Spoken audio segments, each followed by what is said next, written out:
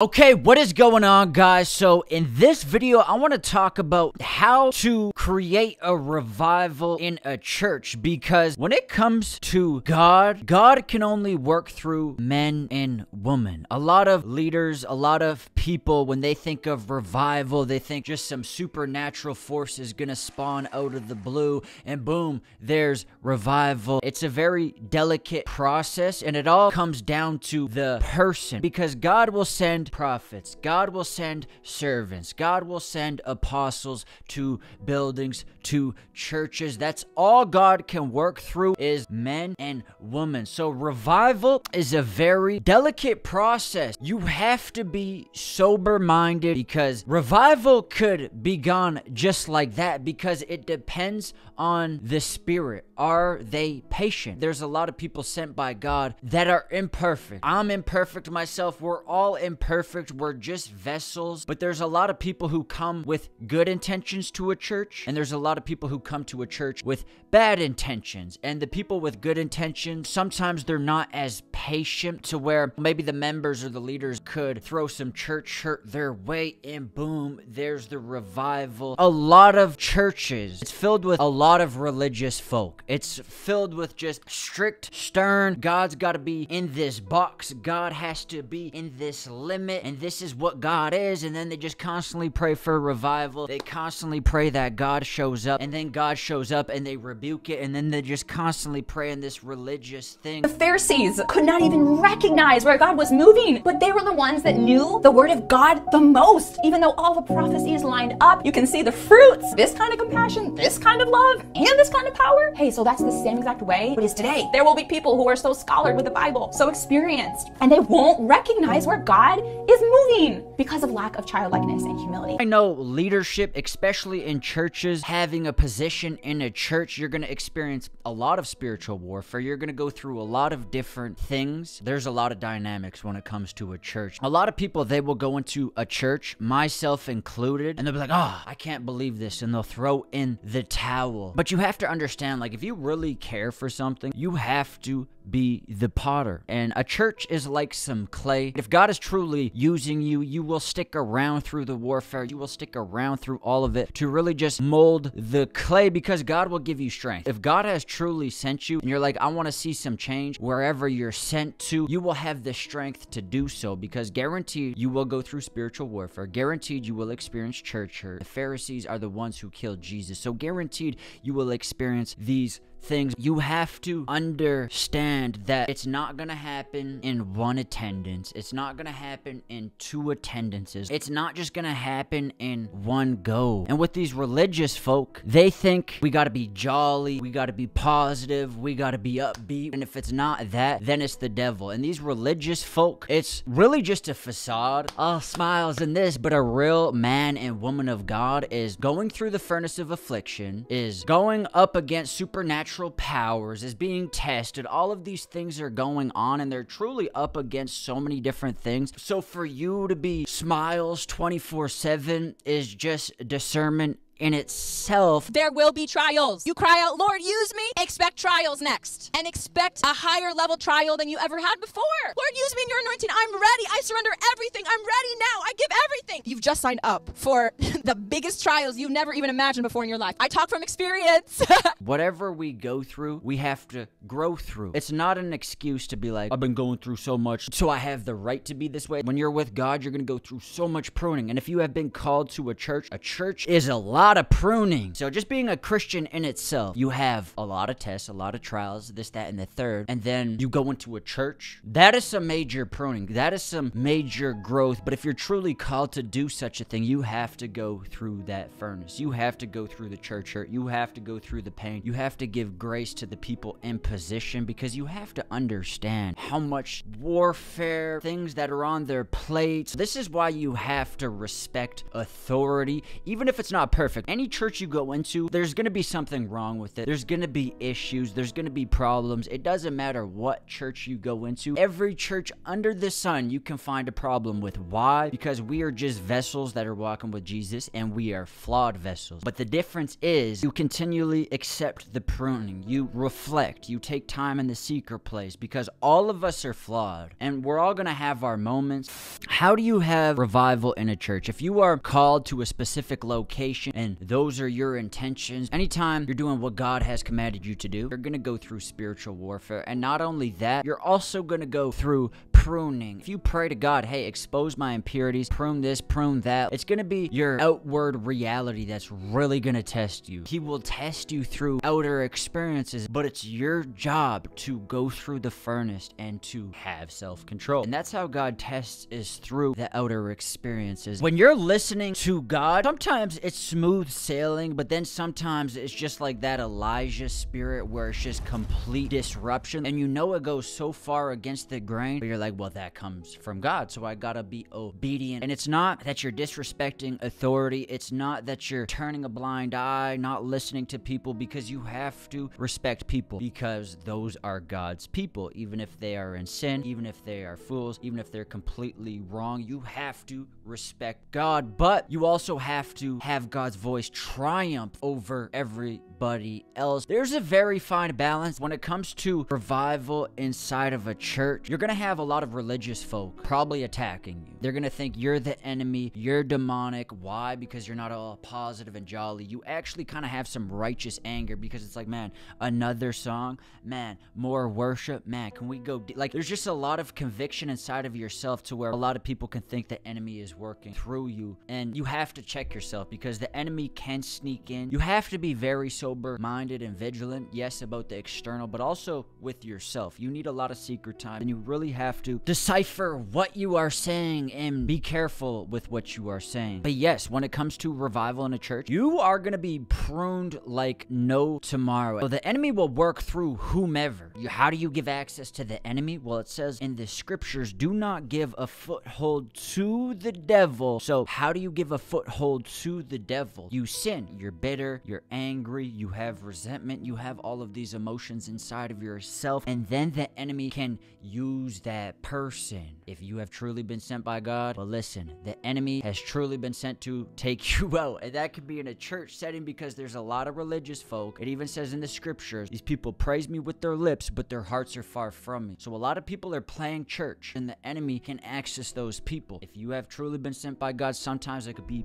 the whole church going against you. A lot of churches, they squeeze off the spirit because they're stuck in pride. They're stuck in titles, status, man-made tradition, routine, to where it's more so about, well, we want revival, but we want it through us. God, it has to be through me. That's why the spirit is shut out of so many different churches, and that's why churches fizzle up and they die, because people pray for revival. A person will be sent. God can only work through man and woman. The way you embrace revival, you test the spirit to see if it's from God. A lot of religious folk, they expect God to show up in this pretty nice packaging, boxed perfectly. We definitely have to be vigilant of who we listen to. We definitely have to have discernment for who we listen to, because Satan masquerades as an angel of light, but you know, over time, people's true intentions will show. And that will be the case with you. You can't just walk into a place and be like, listen, this is what I want. It's just not going to work. And if God has truly called you to do that, you're going to have to be severely pruned. And even if you go through that, then you may have like a David and Saul type of moment where the leaders, the shepherds, aren't shepherding. They're actually being prideful and blocking off what God's doing. Like, there's just a lot of different things inside of a church where you have to be understanding of what the leaders are going through, but a lot of the times, even us, we can block off what God's doing because we have pride, we have arrogance, we have all of these things inside of ourselves. Even myself, it says, don't grow weary in doing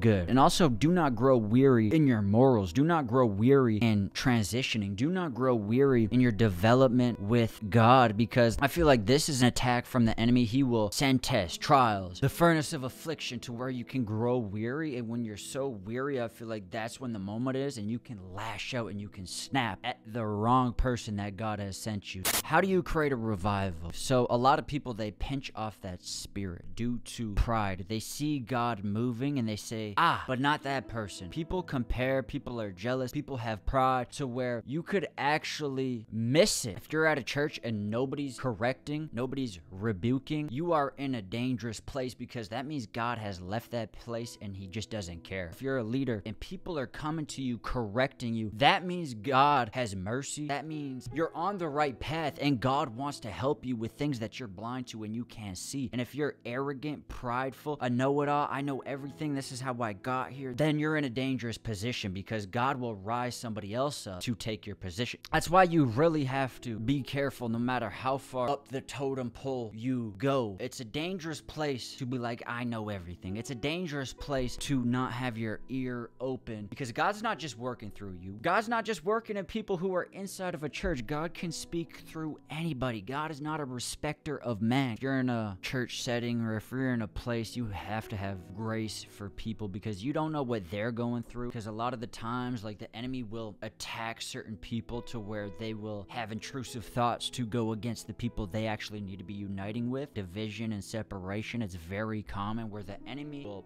attack that person, feed them with downloads, feed them with thoughts to where they will attack somebody else that they really need, that God sent them. But when it's spiritual discernment, you can really recognize that, yeah, that person has just fruits of untrustworthiness. But there's definitely got to be mercy for people. There's got to be mercy for people. We do slip up, but if we continue to just be narrow-minded, closed off, and we're not willing to change, we're not willing to transform, eventually that mercy, that grace wears off. Because sometimes, myself included, we can be ignorant to things, and it's not because we're forcefully being ignorant and closed-minded. It's just sometimes we're unaware because you have so many things on your plate. So there's got to be mercy, but also, then again, it comes with the territory. Let me just talk about revival. So Acts 9:31, the church then had peace throughout Judea, Galilee, and Samaria, and it became stronger as the believers lived in the fear of the Lord. The fear of the Lord is very important when you fear God, because you're not going to be in pride. You're constantly going to be checking yourself. The fear of the Lord truly is the birth of wisdom, because it's not about you. It's all about what the Lord wants. So when people are sent your way, it's all about what the Lord wants. Because if you don't have that and you're just focused on self, it can become about self to where you completely miss what the Lord is doing. When you become fleshly, when you become carnal, when you become so present but not spiritual, you can completely miss revival. There's only so much God can do. There's only so much people can say, and then God will be like, well, I've been whispering in that person's ear. I've been whispering in these members' ears forever. And if you think you're just going to come in here and change everything, you're wrong. So a lot of people are sent to places, locations, and then eventually they'll just leave. And after that, they could pray for revival, and then they'll send another person. They'll send another person. Some people who are in leadership roles need to repent and need to ask for forgiveness, because God is sending people. God is ushering people. God is bringing up people, and people in positions, they're not catching on. They're not shepherding God's people. They're actually rebuking, disrespecting, attacking. They're not helping aid God and what he's doing. They're actually just disrespecting God entirely. And I know it's due to ignorance,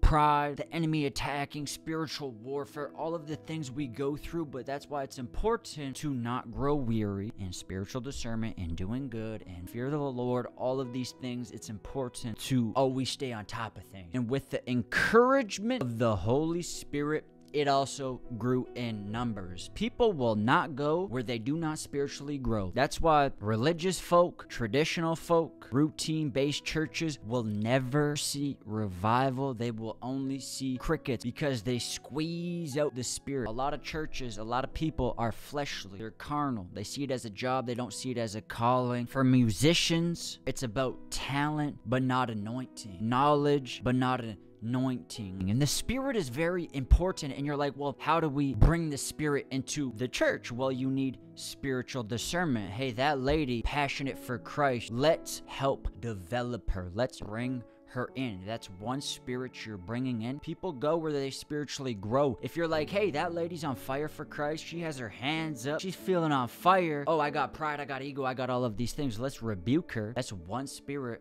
out of the church that's gone to where it becomes fleshly, it becomes carnal, it becomes religious, and you can completely ruin a revival by rebuking one person. Now, obviously, you need spiritual discernment, and it has to be navigated properly. But yeah, the people with the Spirit, the people who have that passion, who have that fire for God, it's important to bring them in. And when it comes to like the band that you have, they gotta be in love with Christ. They gotta have passion for God. They can't just be talented singing songs they don't really care about, they don't really feel, because it's all about the Spirit. That's how you grow a church. It even says in the scriptures, and with the encouragement of the Holy Spirit, it also grew in numbers. And the reason being is because you can feel the power of God. It's something tangible that you can feel. You can feel it spiritually, but I can speak words all day, and if God's not flowing through me, it's just dry. It's just dead. Now, how do you get the Spirit? Well, time in the secret place, spending time with God, being obedient with God, and also shepherding the people who are anointed, shepherding the people who are sent from God, based off spiritual discernment. But now, it's easy to say these things with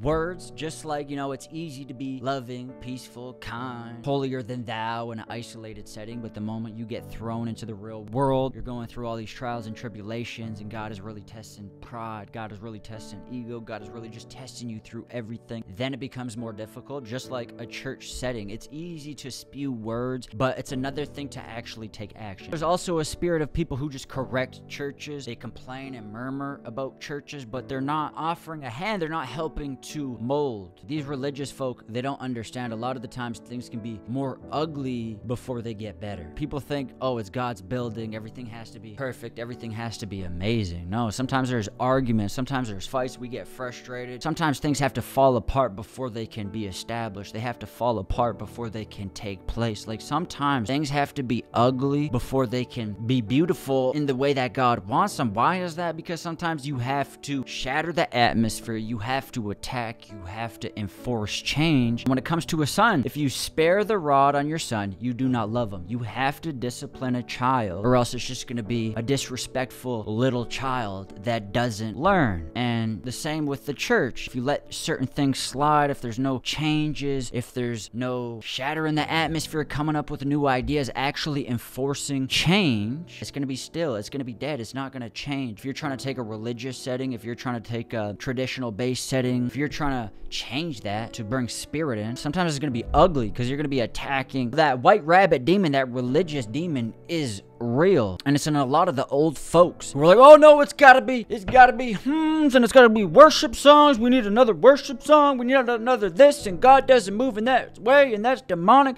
Like, sometimes you gotta go in there and you just gotta have that Elijah spirit and completely just rebuke a church. That's what Elijah did. He went into a church that was just teaching milk, and he said, no, it's time for the meat, which is the deeper spiritual teachings, but they were not ready to receive. But he went in there and he rebuked. If that's what you've been called to do, there's only so much you can do until you dust off your feet and you say, this is not the church that's going to be blessed with revival. This is not the church that's going to be Spirit filled, that's going to grow in numbers. This is not the church. It could have been the church, but nope, it's not the church. And you have to, not in an arrogant way, but there's only so much you can do. There's only so much you can do. But if you feel called to combat, to attack, to make change, then just keep going through it, and you'll be pruned in the process. You'll be disrespected, attacked. Oh, he's a demon, this, that, and the third, but that also grows you. So anyways, that's all I have to say. I love you guys. I appreciate you guys, and I'll see you guys in the next one. Bye. Hold my heart now and forever. My soul cries out, 'cause once I was